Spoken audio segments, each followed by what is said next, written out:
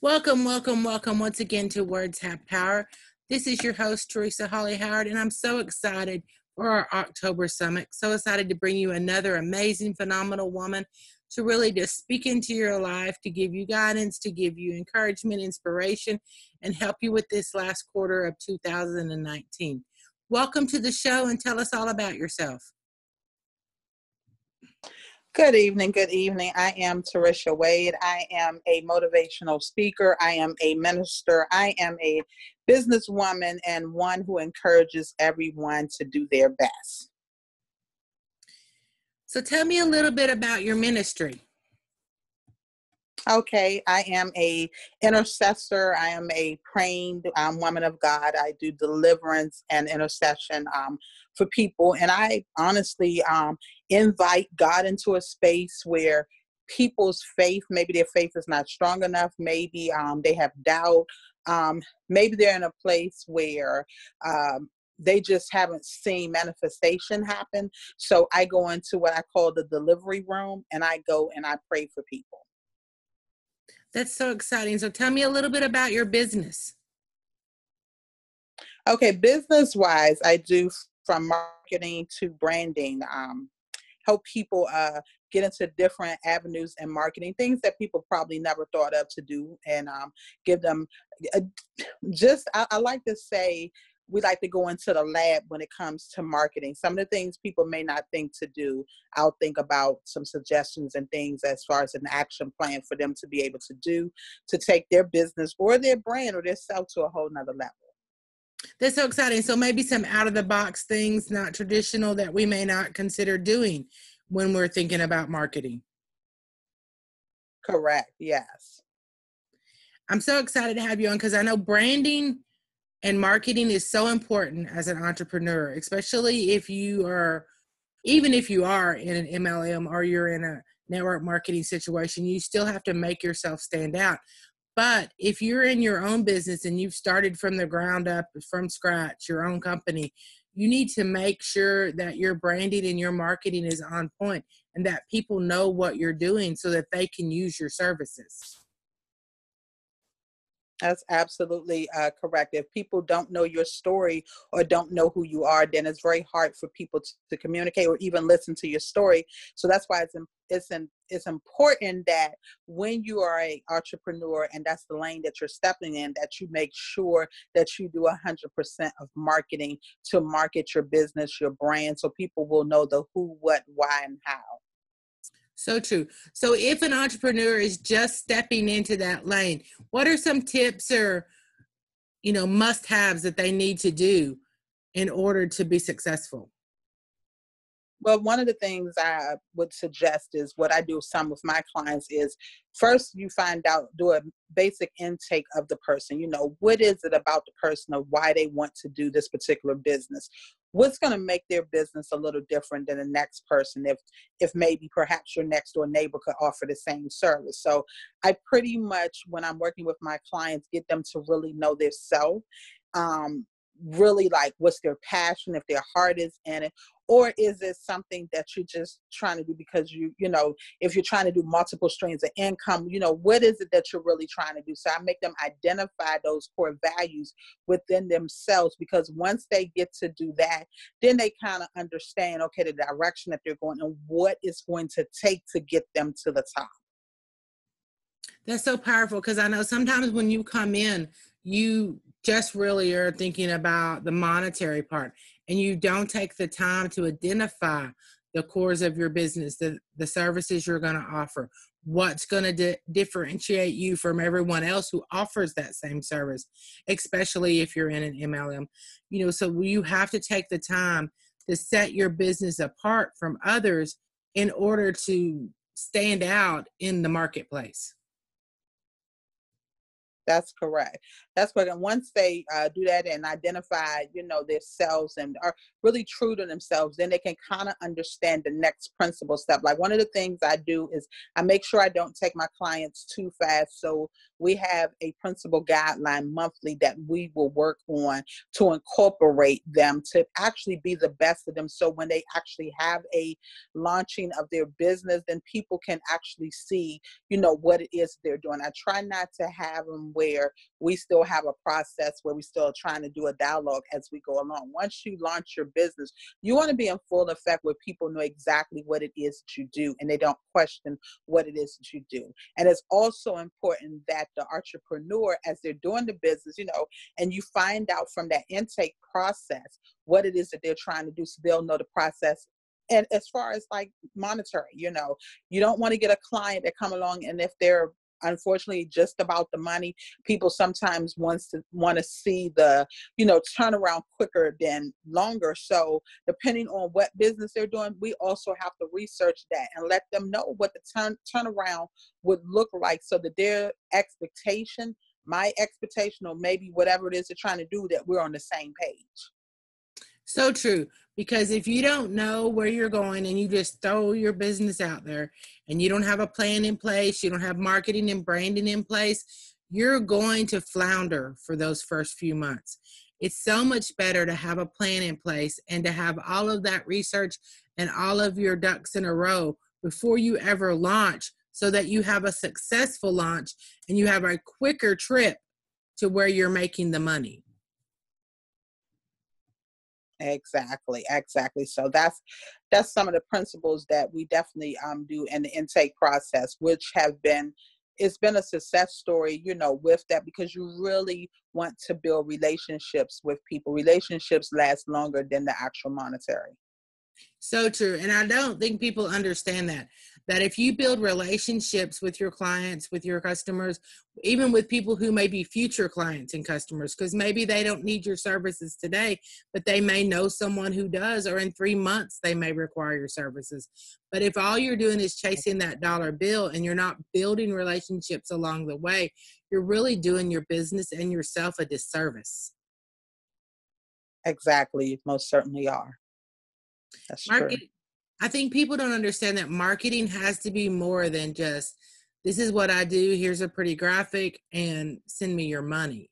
It has to be about solving a problem for them, offering a solution in a different way, and building the relationship and trust with that person that's going to be your client in the future. That's true. That is so true. Can you give us some tips for entrepreneurs who are just starting out? Maybe a few questions they can ask themselves to kind of set themselves in the right direction. Well, again, I would go back to the intake process of, if you're an entrepreneur, you're just starting out, like, why is it that you want to do what you do? What's your passion for it? What is it that you're trying to do? I believe once you go from your mission statement and your vision, that it takes you to a place. A lot of times you find out that people want to be entrepreneurs. They want to start a business, but in reality, they really don't even have a mission or a vision on why they want to do it. People really just want to know your story. So if you're just starting out, you really want to make sure that you're able to tell your story, articulate your story. It's so, people are so quick to go on social media and different places and, post up to say that they have a new business. This is what they're doing. And sometimes you'd be surprised that you may get a hit right away and you find out somebody's not ready, or they're not ready for maybe the opportunity that's being presented to them. So if you're an entrepreneur and you're just starting out your business, you want to make sure you dot all your I's and cross all your T's, and that you have everything in order. Why you're doing what you're doing. What's your motivation behind it? What is it that the actual client or consumer can expect from you? What is it that they're going to gain from you when they leave from out of your presence? What is it that they can say that they were able to achieve with you? Are you data driven? What type of results do you have? So starting out, do your to-do list, and do your want list, do the pieces where this is what I want, and then you'll get to see also things that you need. And if the need outweighs the wants, then you'll know exactly the direction that you need to be going. That's such powerful advice, because if you enter business and you are not prepared, you are probably not going to be successful. And if you are, it's going to be a stressful journey. So if you are prepared beforehand, and if you take the time to set up your whys, your wants, your needs, the reason why you decided to start this business, the people you want to help, and so that you know where you're headed with your mission statement, with your vision board, however you do it, if you make sure that you know what you want out of this business and how you want to serve others, you will be so much more easily to find success and to find people who will come alongside you. If you're wishy-washy and you're not sure of things, and the water is muddy, as my grandma would say, and people can't clearly see what it is you offer or what you do, then they're just not going to reach out to you because they don't know if they need your services. That's absolutely correct. So you have to come out of, you have to step into like a ball field. I look at it like this, when I step out, I try to step out like I'm at a baseball game. I'm going to hit the ball and I'm going to have a home run. That ball is going to go outside of the stadium, because that's how hard I'm going to, strive for what it is that I'm going to do. You have to have a story behind your why you want to do it. What's motivating you to do it? Be very truthful, very honest. If it's something that, you're not good in, don't go into territory or lanes that you're not prepared for.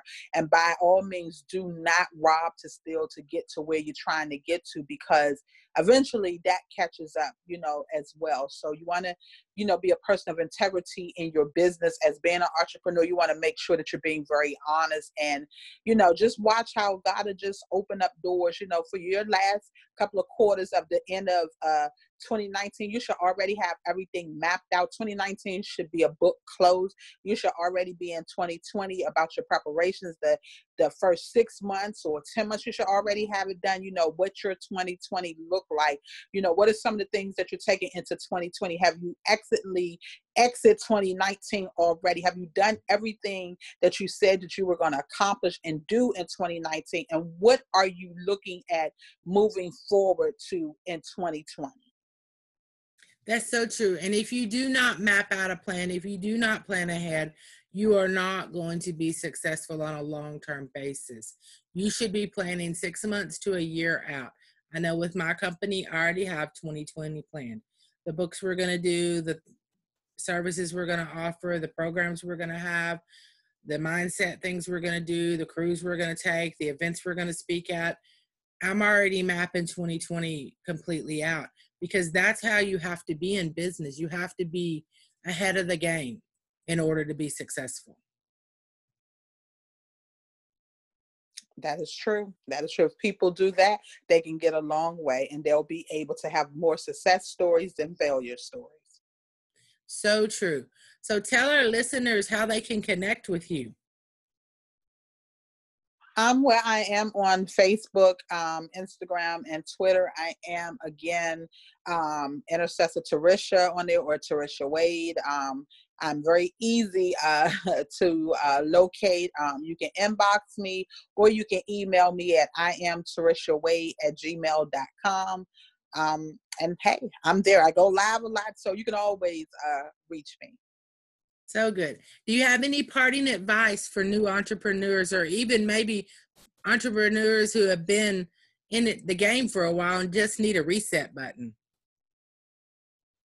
I would definitely say make sure that you take some time out for yourself, have some self-care moments, days and stuff where you are in a place where you get to at least allow some pour into you, where somebody's pouring into you, you not be the only person that's pouring out into people, that people are actually, you have somebody that's going to pour into you, that you go away before you fall apart.